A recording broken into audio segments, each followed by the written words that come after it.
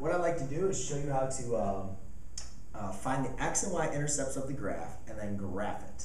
So here we have a pretty funny equation here. Not too often do we come across something like this, but what it's going to do is it's going to test our algebra skills. We're going to have to make sure that we know we're doing everything correctly.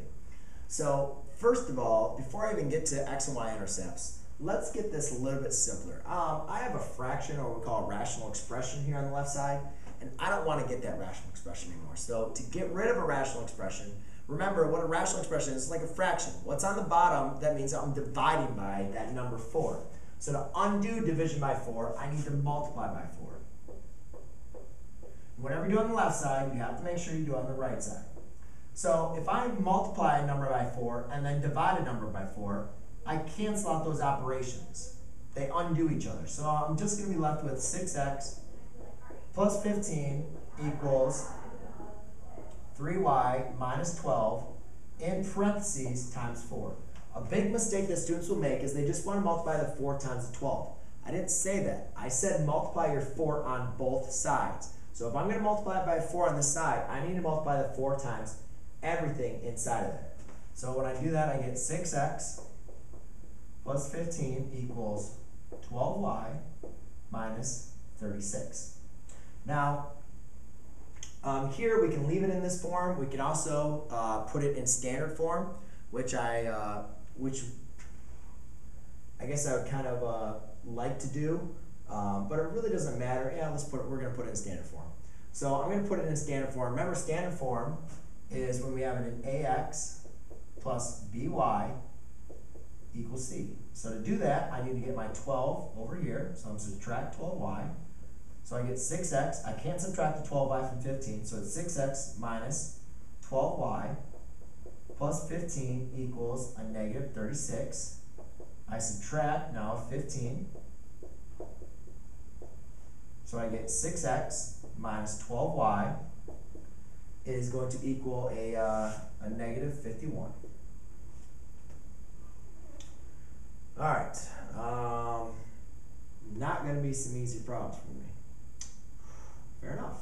Okay, so remember, if we're going to find the x and y intercept, to find the x-intercept, all right, my y equals 0.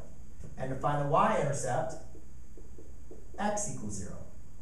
So to find y equals 0, I'll do 6x minus 12 times 0 equals a negative 51. Here, for x equals 0, I'll do 6 times 0 minus 12y equals a negative 51. All right? So therefore, this gives me 6x equals a negative 51. And over here, this is giving me a negative 12y equals a negative 51. Now, since I don't have a calculator, I'm not going to use, I'm not going to do decimals. I'm just going to actually divide this the best I can, and then give me what, give it actually as a mixed number. So I'll try to do my decimal approximation method. So if I divide by 6, I get x equals, well, 6 goes into negative 51. Let's see, it'll go in there. Negative 8 times with the remainder of 3 over 6 would be negative 8.5. But I guess I can get away with it for this one. So see, negative 8 times 6 is a negative 48 with the remainder of 3. Well, remember you put your remainder over your divisor, which was 6. 3 over 6 is 1/2. 1/2 is a decimal approximation of 0.5.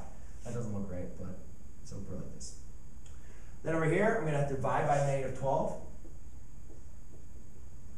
So y equals, well, negative 12 is going to go in there to 4 times to give me 48 with the remainder of 3. 3 over 12 is going to be 1/4, which reduces down to 0.25. So I can say that's going to be a positive 4.25. So therefore, what I have is I have an x value of negative 8.5 and a y value of 4.25. So to graph this,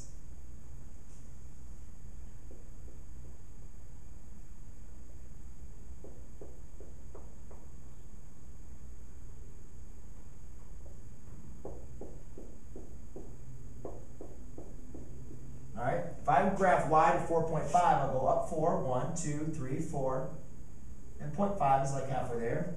And then x equals negative 8.5. So I go over negative 8.5. 1, 2, 3, 4, 5, 6, 7, 8.5. And I'll just connect the two dots. And that's how you graph, by putting it first in the standard form, finding the intercepts by using y is 0, x equals 0 to find the intercepts, and then graphing.